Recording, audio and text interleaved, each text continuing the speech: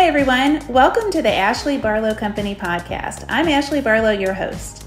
If you are a parent, a teacher, or someone who works at a school, or you're a community member, a volunteer, or a staff member at an organization that supports people with special education plans, a coach, a tutor, or even a grandparent, you're in the right place. Sit back with an ice cold glass of lemonade, put on your walking shoes and grab some headphones, roll down the windows and cruise. Ready, set, go. Educate, advocate, collaborate. Hi, Angela. Thank you so much for joining me. Good morning. Thank you for having me. Yes, I'm really excited for this episode. I love to talk to students and other advocates. And most of all, what I hear from my audience is that they love it too. And that's the goal, is to provide good content for my audience so that we're kind of meeting them exactly where you are and where they are. Angela, let's go ahead and start off with an introduction. Why don't you tell my audience a little bit about yourself, your family, your work, why you care about special education? Give us an introduction. Okay, well, my name is Angela Tyszka, and I was born and raised in Michigan. Before kids, I received my bachelor's and my master's degree from Central Michigan University, Fire Up Chips. Now I live about 20 miles north of Detroit with my husband of almost 15 years. We have two sons. Both of them have IEPs. My oldest is Lucas. He's 11. Lucas has a genetic syndrome called Coffin-Siris syndrome. It's a rather rare syndrome, but because of that, he has other disorders like autism, epilepsy, cerebral palsy. He has a visual impairment. He's hard of hearing. We just weaned him off his feeding tube. So that's good. But we added a CPAP machine just last night, as a matter of fact. So we have lots of challenges and have ever since he was born. He has an IEP and is in a special education self-contained classroom. And then I also have a 6-year-old, Zach. Zach is in first grade. He has an IEP for speech and ADHD, but he's a very active child. He likes to play Minecraft. He loves playing with his neighborhood friends. This spring, last fall, he played baseball. And I actually coached his baseball team. So I had 10 little 5 and 6-year-olds playing baseball. And we're starting basketball in a couple of weeks, and I'm going to coach him in basketball too. So it should be interesting. As a family, we love to go to amusement parks. My 11-year-old, it's challenging sometimes to take him out in the community, but we found that he really loves amusement parks. He loves riding rides. We like going to water parks. So we spend a lot of time, especially in the summer, doing those things as a family. Me personally, I love attending concerts. I've went to over 100 music concerts. So pre-COVID, of course. Right. I'm looking forward to getting back into that after some of this is over. I love to read. I read a ton. I like to hang out with my friends. I'm a big extrovert, which you'll find out later on. I think we're going to talk more about my parent community involvements. So that's pretty much about me. Well, that's awesome. And then your job, I know, is as a special education advocate. And, I've got a lot of listeners that are interested in becoming special education advocates, like we talk about in our lab community and our ABC community. People are oftentimes asking me, how do you do your job? How did you learn special education, and how could I become an advocate? And of course, I'm an attorney. It's a different training program, but that is probably the question that I am asked most often at the end of representation is, first of all, what do we do next? And then hey, I'm really interested in doing what you do. So I'm interested. I know a lot of other people are interested in your journey to become a special education advocate. Well, for me, it was really a culmination of a lot of different things. I started out after college, I worked at a law school and I worked in student services for about 14 years, doing everything from admissions to financial aid, registration. But the last 7 years, I worked as a disability services coordinator. So I would make sure that we were in compliance with all the state and federal laws. I'd meet with students and we'd go over their documentation. We try to figure out what kind of accommodations would be appropriate for them in law school. I did a lot of academic counseling and that type of thing. And I really, really loved my job. I really had a passion for it and I really loved doing it. But when my son was born and we had all the appointments and the therapies and everything, I mean, I used up every single day of vacation I ever earned, taking him to appointments and that type of thing. So, I never thought I would be a stay-at-home mom, but it really became a necessity for me to come home and stay at home for a while. So during that time, to kind of fill my time, I started volunteering for our local parent advisory committee. I was on that. I also started attending a lot of trainings. I did a lot of the parent training, organization trainings. They had a lot of webinars and free things that you could attend. I went to the Rights Law Conference, and I really just started to network with a lot of other parents and professionals in the disability community. I'm also in a lot of social media groups for different disabilities. And I started developing a reputation amongst my organizations as someone that had knowledge about the process. So, I had a lot of friends that would call me up or message me and ask me questions and ask for my advice. And all these seeds just started to get planted that, maybe I could use my information and my knowledge to help a lot more parents.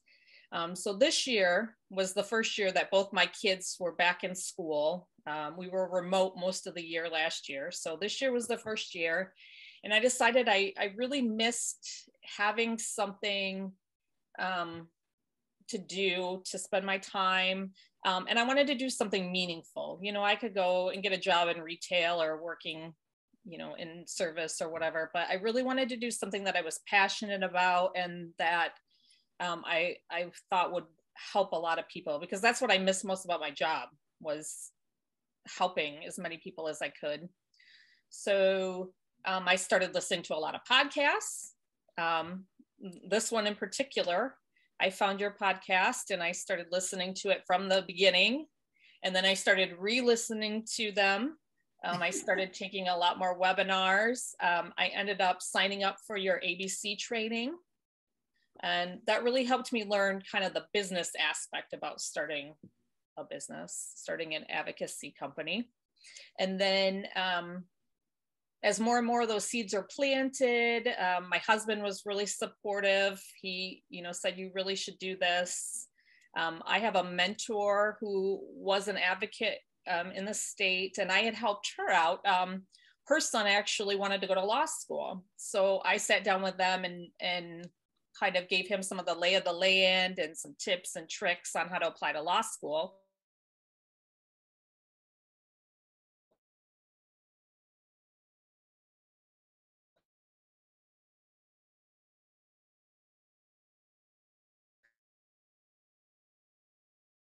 From about July of last year, I submitted my paperwork to the state and became an official corporation. And I started accepting clients in November. And I've actually had a handful of clients. I started advertising, and I've actually had some attorneys that have referred people to me, people that friends of friends, legal aid attorneys that I don't even know.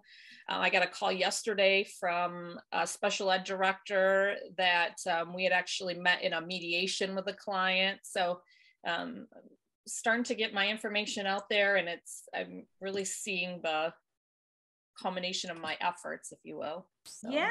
we're excited about that. That is wonderful. That's the kind of journey that I think a lot of people are on.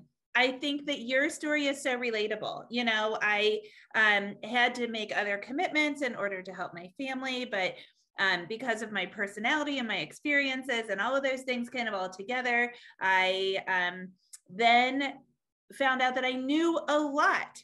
And by knowing a lot, I thought, well, maybe I could do something with this. Maybe I could help somebody else.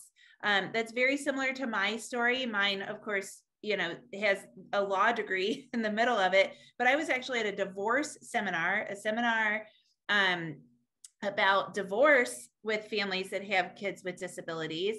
And the expert who they brought in from California started saying all these words, all of the acronyms, you know, they had behaviors. And so they did an FBA and developed a BIP. And she started saying all the acronyms. And I was like, I know what all of that means. And the more and more she talked that day, I was like, I need to do special education work. And so I did the same thing as you. I just really kind of dove in and got myself trained and started helping people. And similarly, I think the need is so significant that I had very little marketing need. It just kind of like exploded really from there. So, and I hear that story time and time again. I'm so happy that the ABC course was there for you, and that you, as we've talked about before, you found me. Every once in a while, we can see when somebody finds me, so to speak, because they download all the freebies, they buy a few products, and a lot of them will end up buying the lab or inquire about the ABC course, you know, when's it going to open again? And we could tell when Angela found me. So I'm so happy that that worked out for you, Angela, and I wish you so much success in this business. I'm so excited to continue to hear about it. So let's kind of talk about that community involvement, because I think that that's a key. And I know that that was a key to you kind of exploring this practice area, or this this new career, if we could call it that. So I know that you're really passionate about participating in and even organizing parent support groups. Why do you think that parent support groups are so important to be in a part of a community? The biggest thing I think is that it gives you support. Everyone needs support. And I think the best place to get it is from others that understand. I mean, you know, when I meet with my other girlfriends, they understand if that we have to leave early from an event, or they understand if we have to cancel at the last minute because we're having behaviors, or, you know, we have to go see a specialist or whatever it may be. So just the understanding, I mean, we can sit and talk for hours about our kids and see all the similarities. And we also share a lot of resources. So things like, where do you find respite workers, or how do you apply for the waivers? Who are the best therapy companies to go with? You know, these are things that other parents and other community members can help with. And it just, you know, it feels really great to have those people that understand and can empathize with you. Yeah, I echo that. And I think another piece to it is, you know, I've had a lot of life experiences, like a lot of people have, that are very perspective shifting. So, you know, I mean, my listeners know I was in a gasoline explosion when I was 15. So I have 4 compression fractures in my back and chronic pain, and also PTSD as a result of that. And my husband's had cancer. I've got a kid that has Down syndrome. We've had a lot of doses of anything can happen.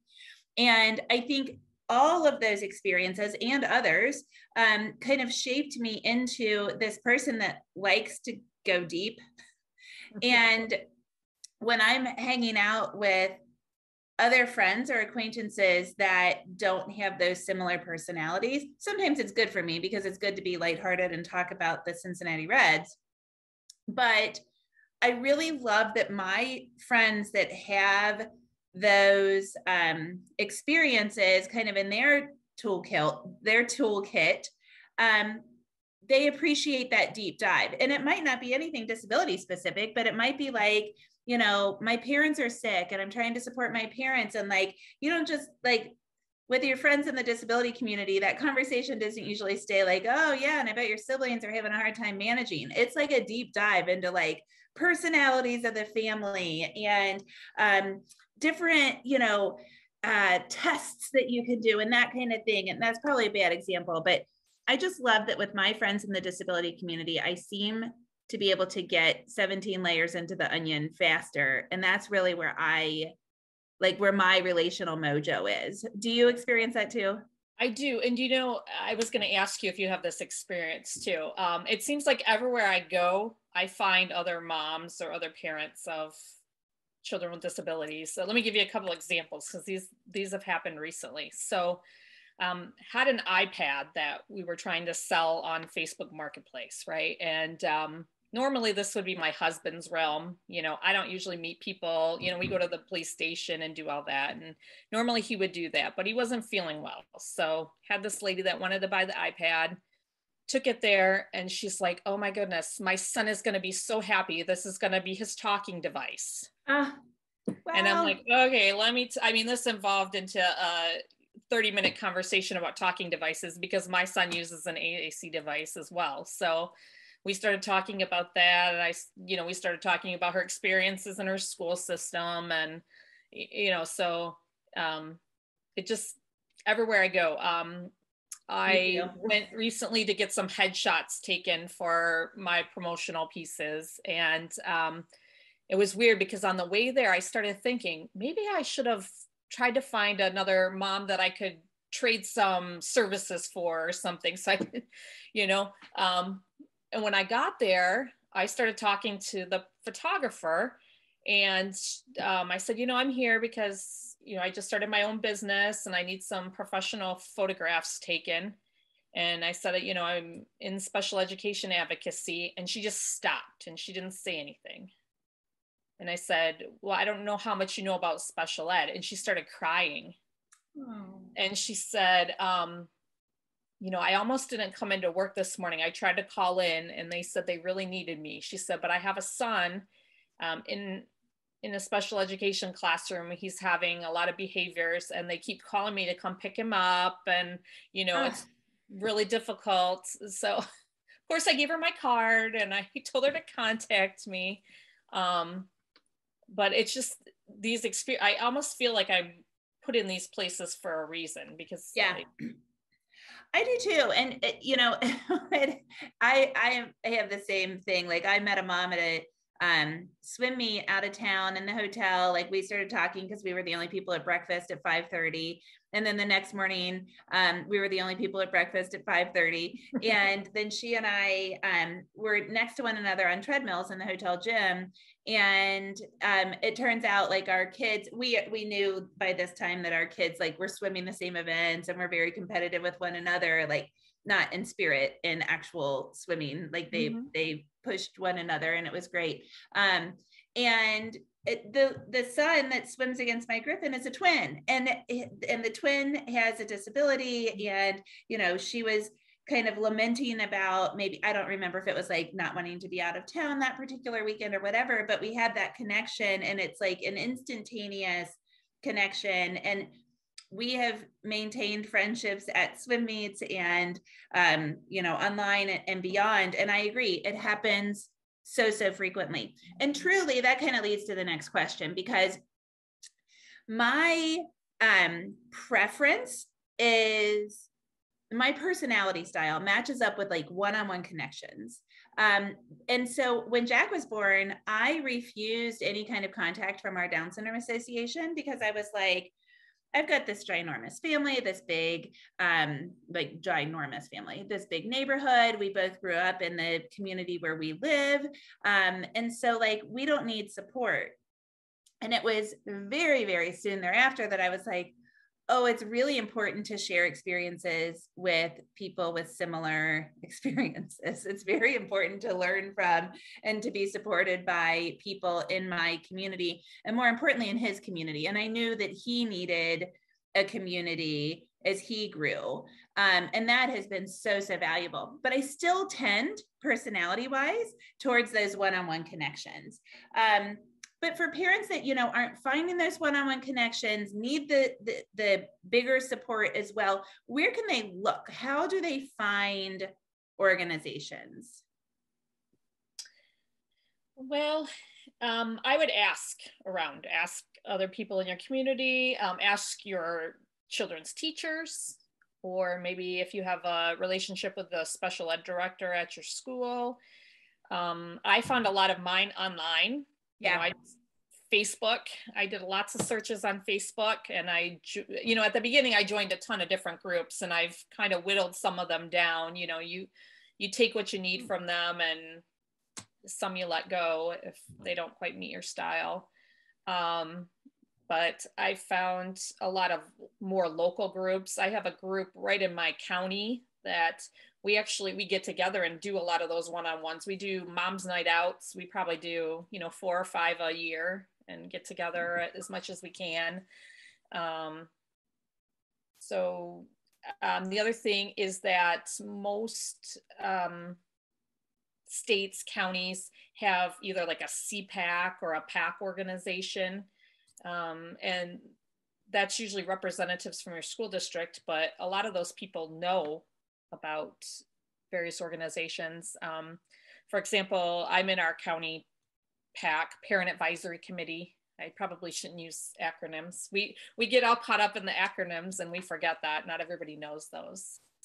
But our information is on our intermediate school district's website, how to contact your Parent Advisory Committee members. So that would and I think that, I encourage my students in my ABC course and even my clients to get involved sometimes by being surrogates for families in their district too. A surrogate advocate really just kind of stands in if a parent isn't able to go to a meeting or, isn't available, et cetera. And I think that's a good way to get involved also. I have found lots of state committees, and I serve on it. I have and continue to serve on a few state committees.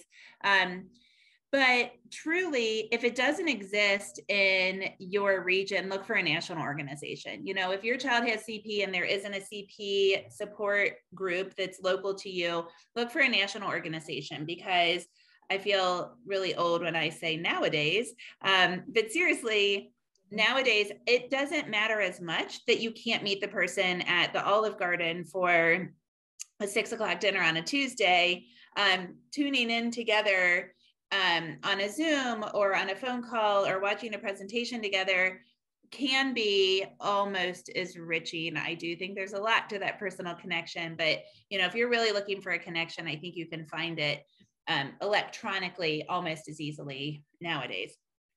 So, but that kind of leads to the next thing. If it doesn't exist, build it, right? Like if you can't find a parent support group, another idea would be to build it. And I know that you have helped to build a parent support network or a community group. What kind of advice do you have for people that are looking to do that?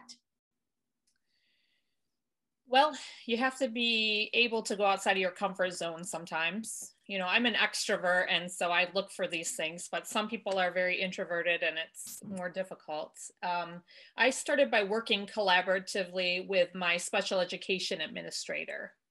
I found that really gave me access to a lot of resources I wouldn't have had on my own. So now I have access to the teachers in the classrooms and the contact information. I mean, I don't have it personally, but I can submit that to the administrator and they can, send the communication out to all the parents. You also may have some funds available by working through your school district, meeting spaces, things like that. So that's how I started mine. I started it as a parent support and resources group through the school district. And I guess I would say, maybe this might kind of go into a different question, but don't try to do it alone. Try to find other people to bring along with you. And don't be discouraged if it doesn't work out right away.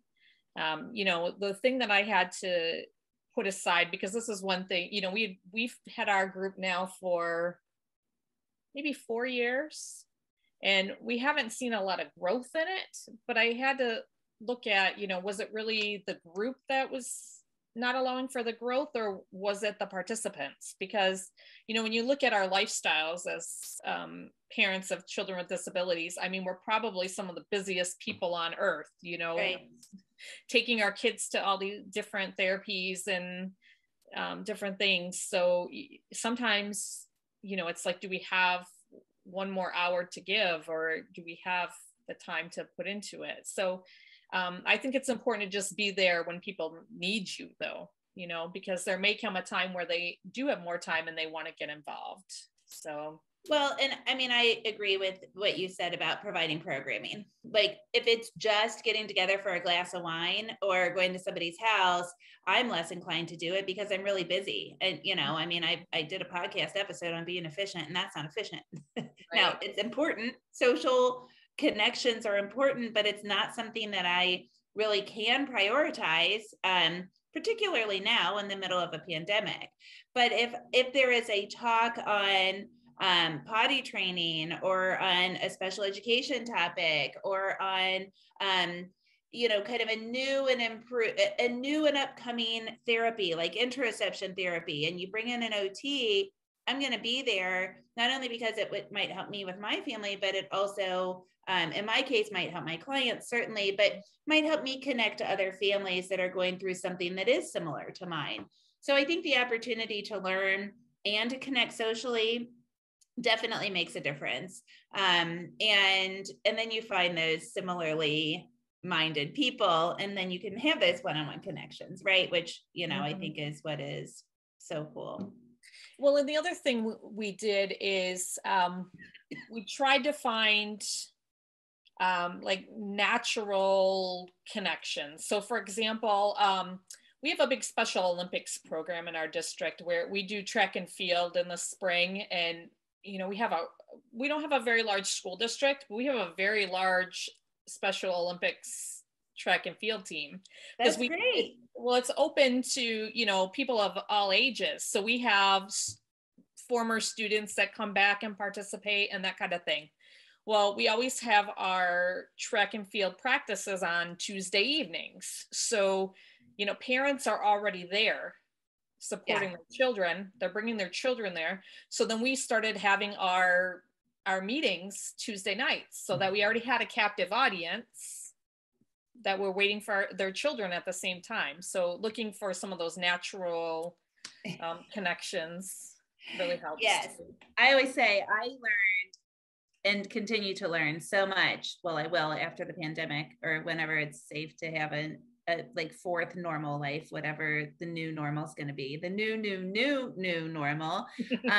But I've learned so much in the lobby of the Cincinnati Ballet while Jack and his peers are doing their ballet class, and in an auditorium while he's at Special Olympics swimming.